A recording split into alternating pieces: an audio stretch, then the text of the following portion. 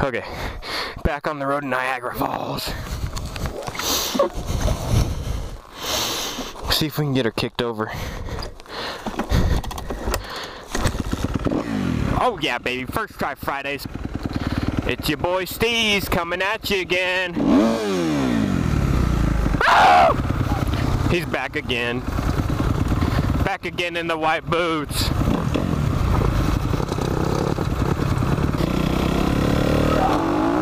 Oh God!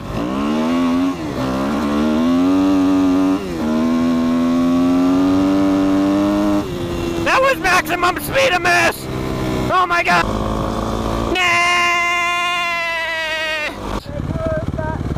Me gusta!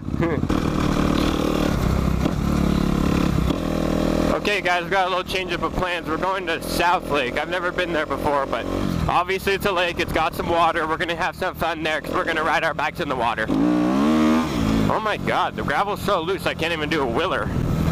Why can't I do a wheeler? Oh, now I'm just bogging. So anyways, on the 2013 KX250,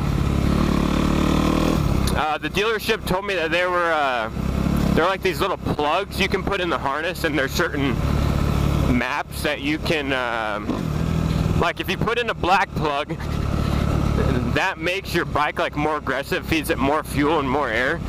Like all I have is this, I think it's a green plug in there. I don't even know where it's at. But somewhere in there there's a plug. There's like a black, a green, and I don't know if there are any more, but he said if you get the black, I think, that it's a more aggressive tune. So I think I'm gonna get that. The first thing I need to do to my bike is I need to fix the fork seals, just because I already blew them out, which isn't good.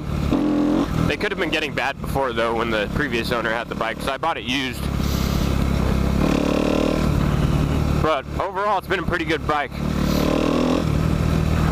I would definitely recommend KX250 to anybody if they were looking into their first bike.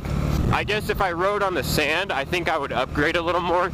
Maybe go with the KX450F, just because you have a lot more open area and you can ride a lot faster. But like on the KX250, on these tight like logging roads and even tighter like technical trails, you don't get to ride as fast, and you don't need a big like 450.